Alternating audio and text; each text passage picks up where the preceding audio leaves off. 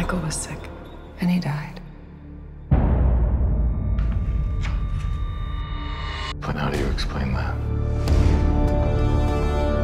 Prison Break's back, and we're planning our biggest escape. Looks like your brother might just be alive. You're telling me you're alive.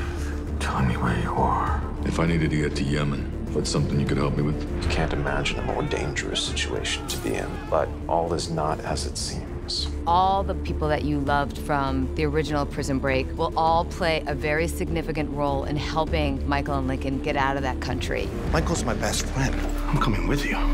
Breaking out of prison is just the beginning. You have to break out of the country itself. They have him in here for working for ISIL, trying to take down the government. The canvas that we're using is the entire world. Everything is a threat from all sides, and you don't know who to trust. You need to look at all of the possibilities before you go walking into a war zone. He's my brother. The connection between the two brothers is a universal theme. It's love, it's blood.